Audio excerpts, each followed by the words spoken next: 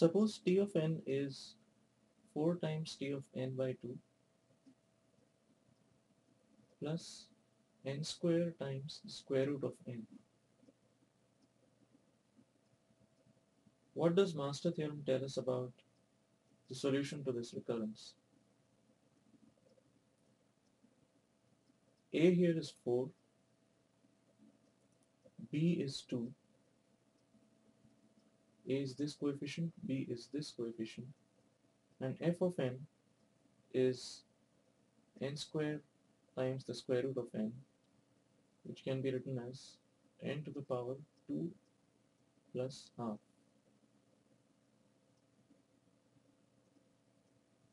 or n raised to the power 2.5.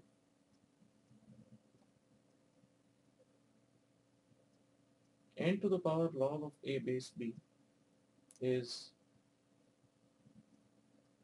n raised to the power log base 2 of 4. And this is n square because 2 to the power 2 is 4. Now if we compare this function n to the power log base b of a with f of n,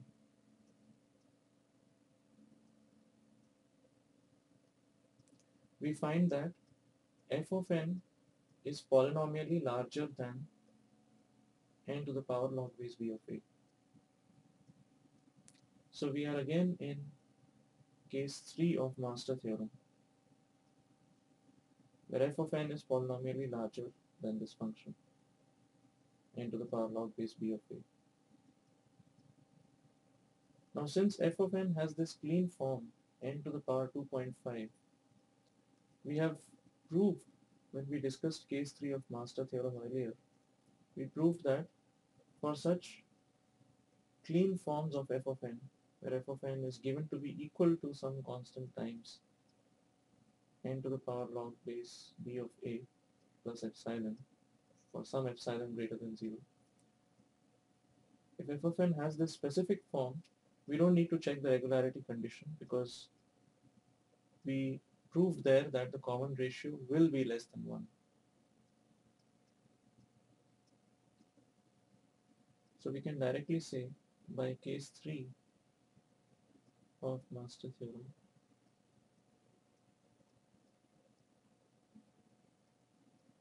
t of n is theta of f of n. And f of n here is n to the power 2.5. So t of n is theta of n square root n, or n to the power 2.5.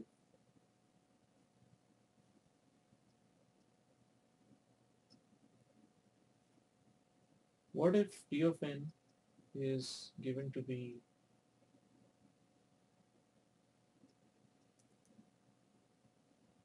4 times t of n by 3 plus n log n?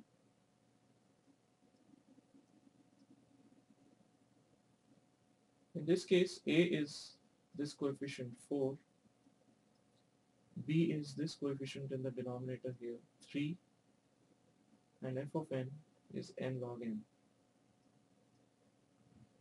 So if we compute n to the power log base b of a, we get n to the power log base 3 of 4.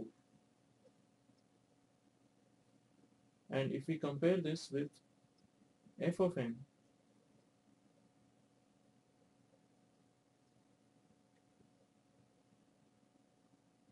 what do we find? We find that this function is polynomially larger than this function.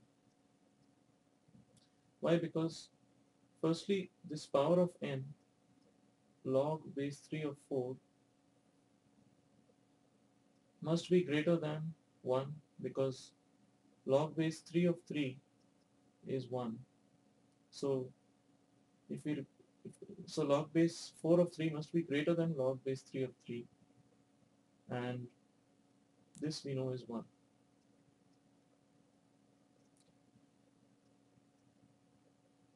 So in terms of the power of n, this is a larger power than 1.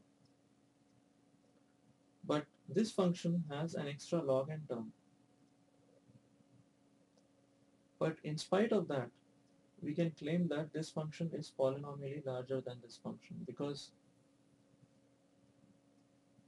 if we compute the ratio of n log n to n to the power log base 4 of 3, we're going to get log n divided by n to the power log base 3 of 4 minus 1. This value is going to be 0 point some number. It's going to be a positive number because this number is greater than 1. So if you subtract 1 from it, it's going to be 0 point some number. Let's just assume it's going to be 0.1 or 0.2 approximately.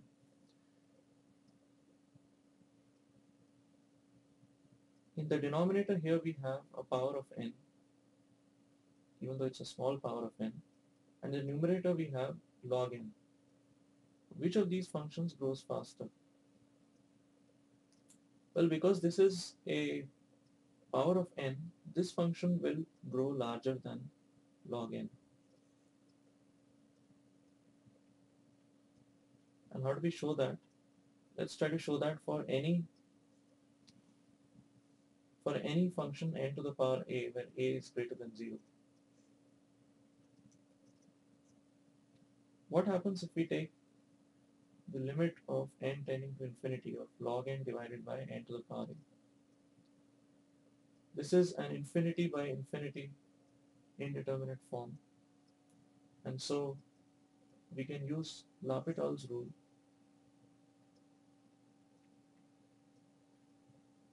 and differentiate both the numerator and denominator independently. So if we differentiate the numerator, we get 1 by n, and if we differentiate the denominator, we get a times n to the power a minus 1.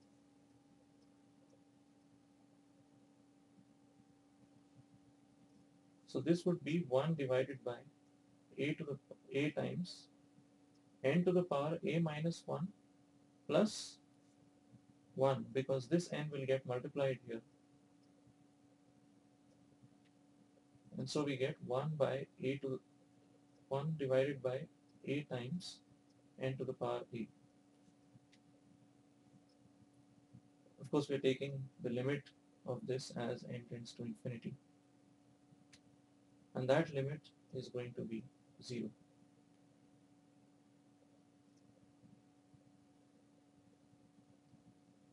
So, because for very large values of n to the power a, even if a is a very small power, if you're taking, for example, the cube root of infinity, well, that's also going to be a very large number.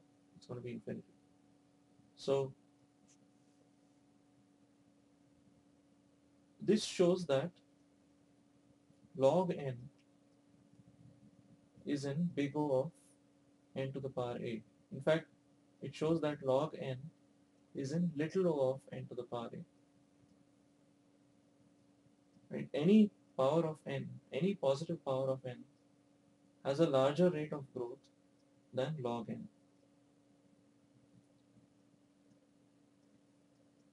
So, going back to this recurrence, we can say that n log n is in big O of n to the power log base 4 of 3. Not just that, we can claim in fact that n log n is in big O of log n to the power log base 3 of 4 minus some epsilon, because this power of n is 1 point something. Let's just assume that it's 1.2. Doesn't matter what it exactly is. This power of n is 1. So even if we let epsilon be 0.1, okay, let's say epsilon is 0.1, we will still get a power of 1.2 minus 0.1, which is 1.1. We will get a power of 1.1. Now, even this function is has a larger rate of growth than n log n, because even if we cancel n on both sides, we'll end up with a power of n to the power 0.1 here and log n here, and we've shown that any power of n has a larger rate of growth than log n. Any positive power of n has a larger rate of growth than log n. So we can say here, therefore, that f of n is polynomially smaller than n to the power log of 4 base 3. Right? Because even after cutting off a factor of n to the power epsilon from log of from n to the power log of 4 base 3, we are still getting a function which is dominant over f of n. So f of n therefore is in big O of n to the power log of a base b minus epsilon. So we are in case 1 of master theorem, and we know what the solution to this is.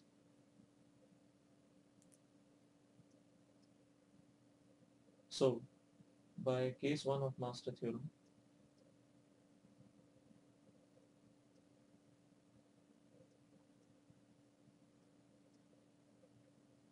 T of n is theta of n to the power log of a base b.